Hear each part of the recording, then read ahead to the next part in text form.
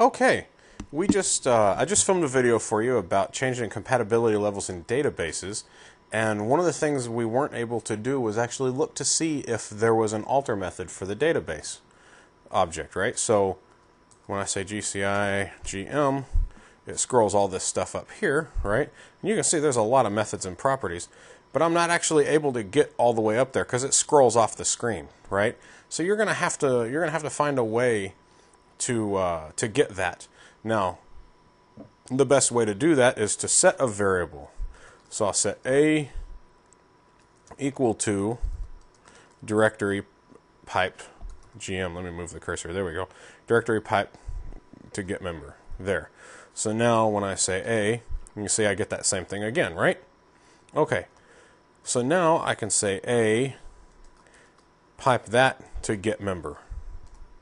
Good. So now I can see what all types of what types I have, right? So I have the properties of name, member type, definition, and type name.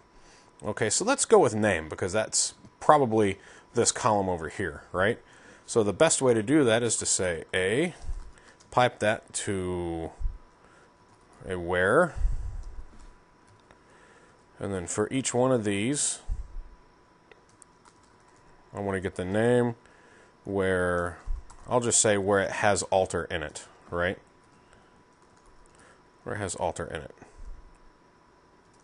Okay, good. So this has an alter method.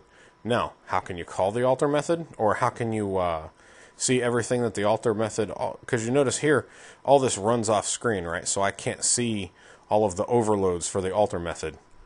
So I can just come here and say format list, and that'll allow me to see all of the overloads for the alter method.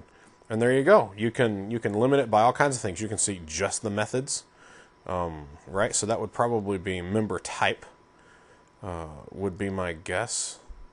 So I would say here, let me go ahead and get rid of that. And I'll say method.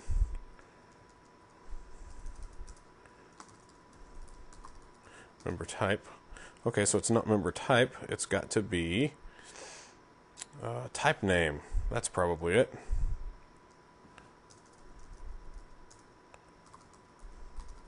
Type name. Oh, I said method.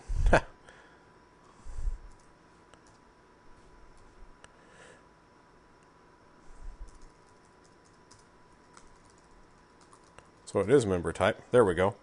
Okay, so it was member type. Here, I'll show you that line again. It's member type and it's a method, not method, right?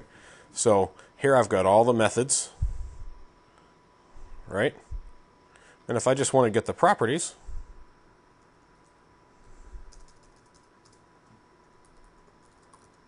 I can do just the properties, right? So there you go. That's how to investigate. That's investigating get member a little bit more so you can see exactly what you're looking for.